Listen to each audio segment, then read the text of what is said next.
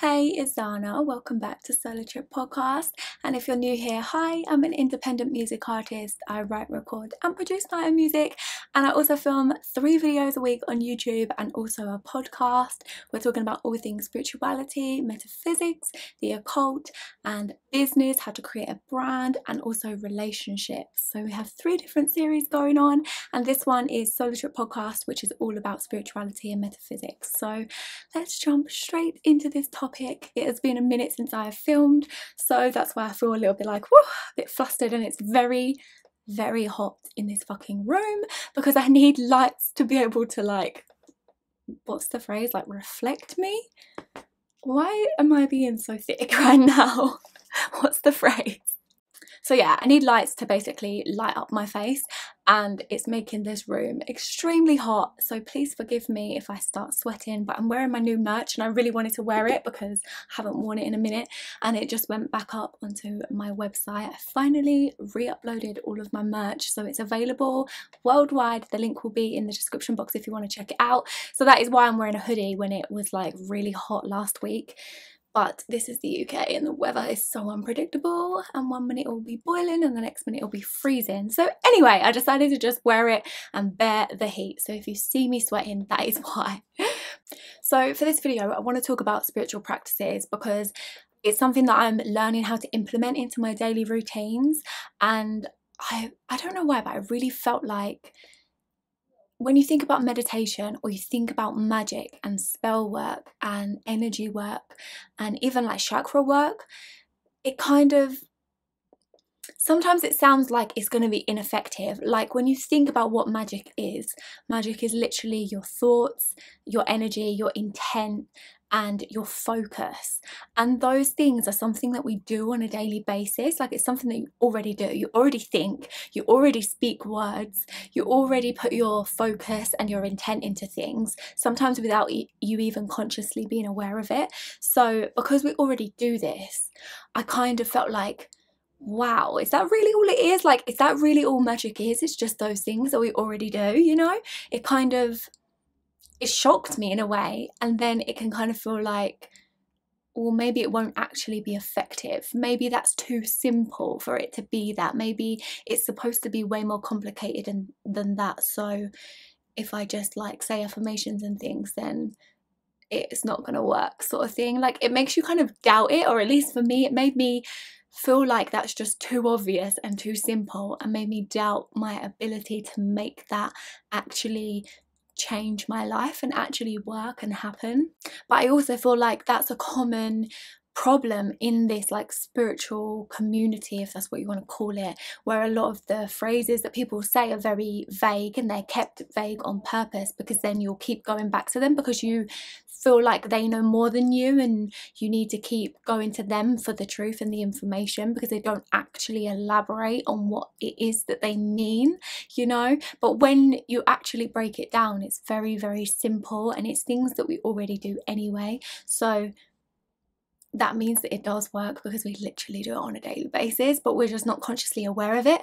So when you become consciously aware of it, you can then literally like harness and magnify your power, because now you're choosing specifically what you put your focus into, where your intent lies, and all of these things. Like you actually adjust it and put it to where you want it, rather than it just being autopilot, like an automatic thing that you do without thinking, you know. So I definitely think spiritual practices are so important and so key, and I'm realizing, especially during this pandemic situation and having to be at home, like it's just so important to implement them. And because I mean, it's like about taking care of yourself, and it's about being able to observe your thoughts and observe your emotions without being consumed by them. And when you put that into practice, you really can transform your life and transform how you move through your life and the types of situations and circumstances that you attract, but also how you feel about the circumstances and situations that you attract, you know. So I started thinking about this with all of the protesting that's been going on. Like I was thinking about how we can all together send out healing energy to all of the protesters and to anyone that's suffering and things like that. And a lot of spiritual practices people will do that for their family on a daily basis and that kind of thing, where you just send love out, you send healing energy out. Sometimes I'll like call back my energy as well that I've given away and stuff. I'll bring it back to myself. And I don't know, like the thought kind of came into my head of like, is this really working? Like, is this weird?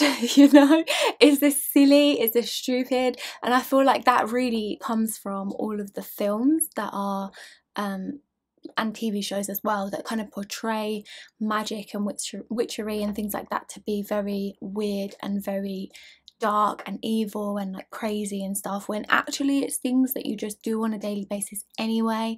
And it's like simple things. It's basically a thought, it's basically an intent, and it's basically an energy focus, like putting your focus onto something. And that's something that you literally do on a daily basis. So how can that be crazy or weird, and how could that not work, you know? And utilizing these spiritual practices, especially if you're consistent, like on a daily basis, if you do this, it will really help you to direct your energy wherever you want it to be, but without distraction, without it constantly wandering off elsewhere, you know, and you being thrown off of what you actually intended to happen and what you wanted. You'll be able to focus a lot easier, even just in your daily life. Like if you're studying for something, if you're working or something, you'll find that when you have a consistent spiritual practice, like a foundation of things that you like to do, you'll be able to focus, and you'll notice it in way more areas of your life where it like has a domino effect. And yeah, I don't know, I just think it's really beneficial. And for some reason I just felt like, is this weird? Does this work, kind of thing? And then I wanted to come on here and talk to you guys, because I know that other people will probably think like, oh, meditation just sounds a bit like silly, or I don't know, like maybe it's just not going to work for me, maybe it's just this or that, you know. And not just meditation, but like even rituals, even affirmations, yeah, even herbs, to be honest. Like I've had people be skeptical about that, and I think we just don't realize the power of our minds and the power of our bodies, and how everything is so interconnected. And I definitely feel like if a lot more people were to research the science behind that, then we would have such a deep understanding. But obviously science is just proving things that are already known spiritually, and it just kind of confirms it to the human ego mind. But because we've been so caught up in our ego mind for so goddamn long, I think we kind of need that that truth or that information and knowledge to be able to kind of get past this ego mind and into the spiritual, you know. Like you need that to be soothed and laid to rest a little bit, to calm down a little bit. So we definitely need the science to back it up as well.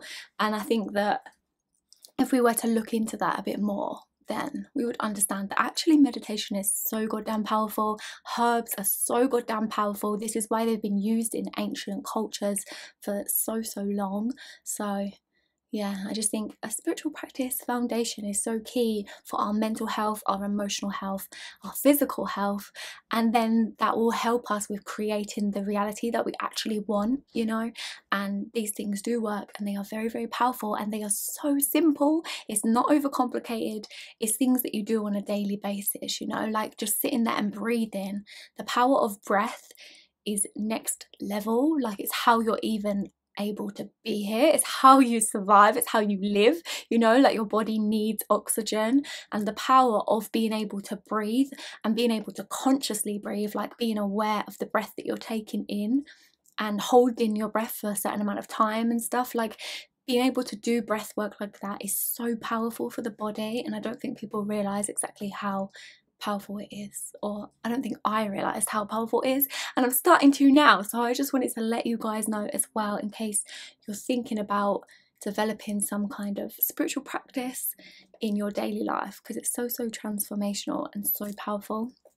But obviously we're not going to be consistent 24/7, so there's no pressure on that either. Like you just pick a couple of things that you like and do them when you feel like doing them, you know.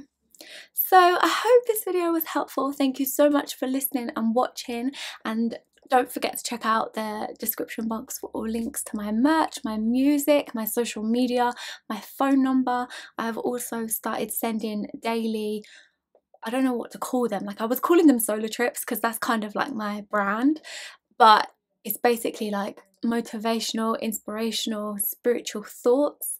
I send them every day because I did put a Instagram poll up and you guys voted for daily rather than weekly, so I'm sending them out every day. So if you want to receive them, my number is in the description box below. You can just text me your name, text me saying yes, whatever kind of word you want to say, and I will reply to you and I will put you on the list to receive all of these messages every day. But yes, thank you so much for listening and watching, and I will see you in the next episode.